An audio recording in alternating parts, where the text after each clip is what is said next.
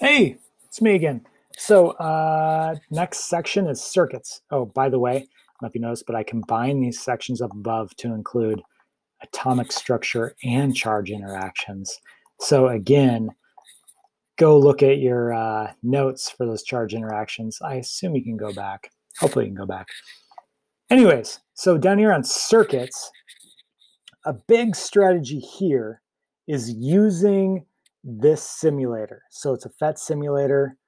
Um, if you don't know, go and learn it. Okay, so this first question, when the switch is closed, which circuit will have the least bright bulbs? It's probably not grammatically correct, but I put bulbs in parentheses S because circuit C has 2 bulbs, circuit A and B both have 1. So which circuit is going to have the least bright bulbs?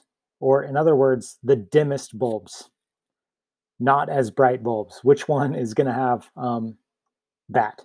So if you copy and paste this link here, it looks something like this. You can go and build a circuit with wires, and here's a bulb. You connect things at these circles. We did this in class.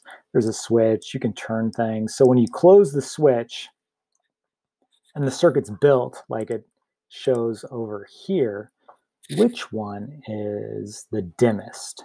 That means not as bright. Circuit A, circuit B, or circuit C. And the difference is circuit C has 2 bulbs, circuit B has 2 batteries, circuit A has 1 bulb and 1 battery. Okay. Next question, which of the following statements best describes the electricity flowing in circuit B when the switch is closed? So this circuit here, how does it compare to these other 2 circuits? So circuit B has 2 batteries and 1 bulb. Circuit A has 1 battery, 1 bulb, and circuit C has 2 bulbs and 1 battery. This gets to the relationship of voltage, current, and resistance. So 2 bulbs are going to have, I'm not going to tell you. Actually, I think I can tell you here because we don't have resistance down here. So 2 bulbs have more resistance than 1 bulb.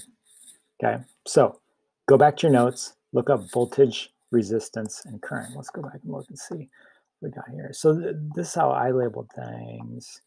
Right here, something like this. See how it says current, voltage, and resistance? You want to maybe go and look at those notes. And here's some more notes on current, voltage, and resistance. That's what I stands for. It stands for current. Okay, so go look those up. Let's go back and look at some more questions here. So question 6, which of these circuits will have the brightest bulbs?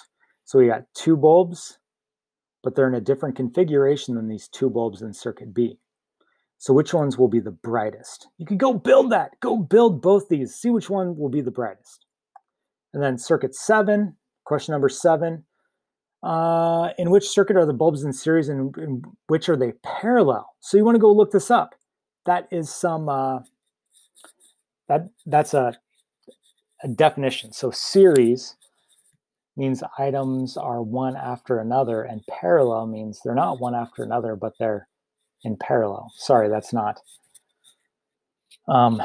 descriptive enough for you, but go use your resources. Go use your notes. Find out which circuit is in series, which is in parallel. Number 8, what is an advantage of an AC, or what is an advantage of AC current? I was going to say AC circuit, but AC current. So AC stands for alternating current.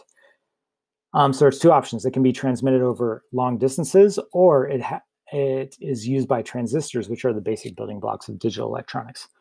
So one of those. Similarly, but different, what is an advantage of DC current? So DC stands for direct current. Again, same options. Go look at your notes, AC versus DC. Check it out. Okay, good luck. You got this. We believe in you.